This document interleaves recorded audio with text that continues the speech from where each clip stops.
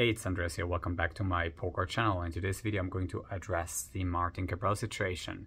I want to quickly talk about one argument that was made against the critics of him, and that is that it's just poker.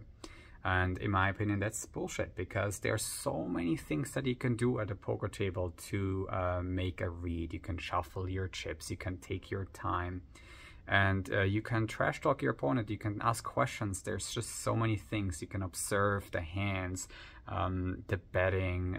There's just so many factors that you can use in order to make better decisions. You don't need more than those.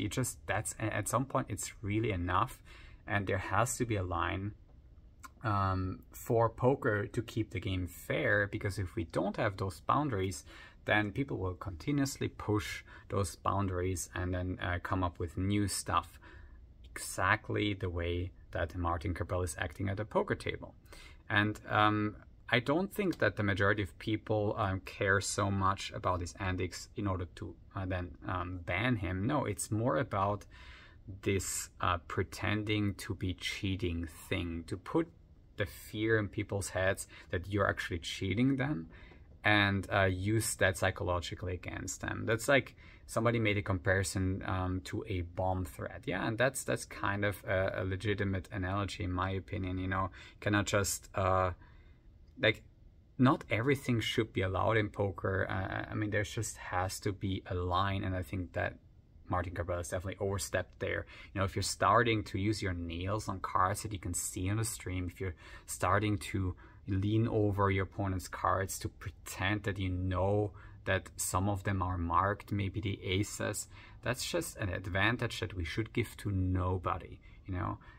I think it also that it's mostly very, very entitled people, and that's not to say that I haven't felt entitlement in my poker career. I definitely have. I have that so-called, you know, like maybe winner's entitlement because I've been winning at poker over years, and that's like the kind of entitlement that I have felt. But the most entitled people in poker are the ones that feel like they should have these extra weapons, you know. They should be able to step through all the boundaries that are. They even feel like they should be able to talk in multi-way spots in order to, you know, manipulate an opponent into calling or raising so that the third player suffers a disadvantage, even though that's strictly against the rules. And sometimes they even get away with that kind of behavior.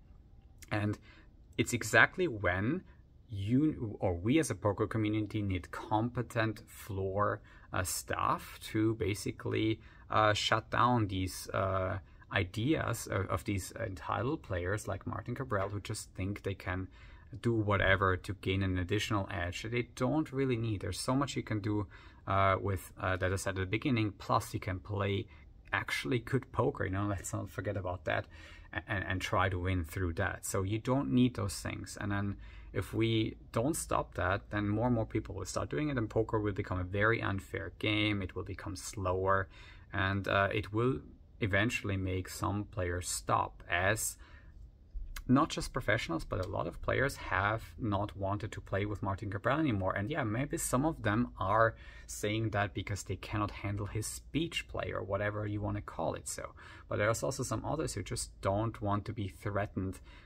with you know, somebody pretending to be a cheater or naive, you know. And that's the thing, he could even still be cheating, you know. That's not something that you can definitely rule out. So in order to keep the games as clean as possible, you want people not to pretend that they're cheating, so that whenever you spot those cheating elements or cheating suspicion, that you know it's because someone might be cheating and not because someone pretends you know, to be cheating. Because otherwise you just have this mix of cheating signals, and then you have to discern, well, is this guy just pretending to be cheating? And that's ridiculous. I mean, let's be honest here.